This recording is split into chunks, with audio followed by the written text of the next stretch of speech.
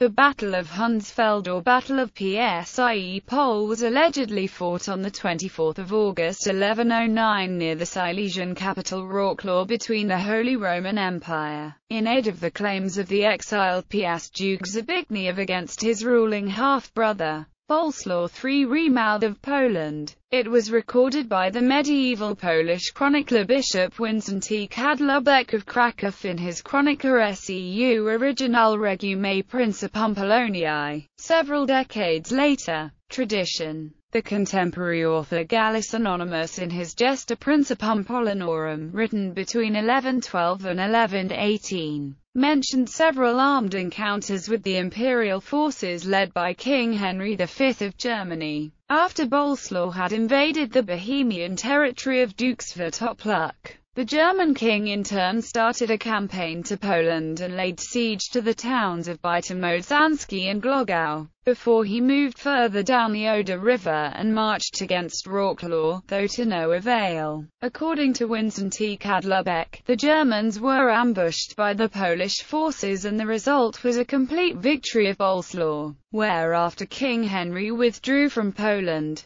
Because of the many corpses left by the battle, he remarked that the dogs which, devouring so many corpses of the fallen, fell into a mad ferocity, so that no one dared venture there. The site became known as Dogs' Field, and the battle a part of the collective memory of the Polish nation. Kadlubek's relation is however unsubstantiated. It was already questioned in the late 19th century Encyclopedia Powszechna by Samuel Ogelbrand. Present-day historians claim this great battle was rather an unimportant skirmish, and the Chronica, written at the court of Bolesław's son Casimir II, just almost 100 years after this incident, in this topic is not reliable. The site is now part of the Psie Pole district of modern Wrocław. The name was also given by General Stanislaw Mukzik, soldier to the area, where over a mile-long column of the German armored unit was destroyed at Hill 262.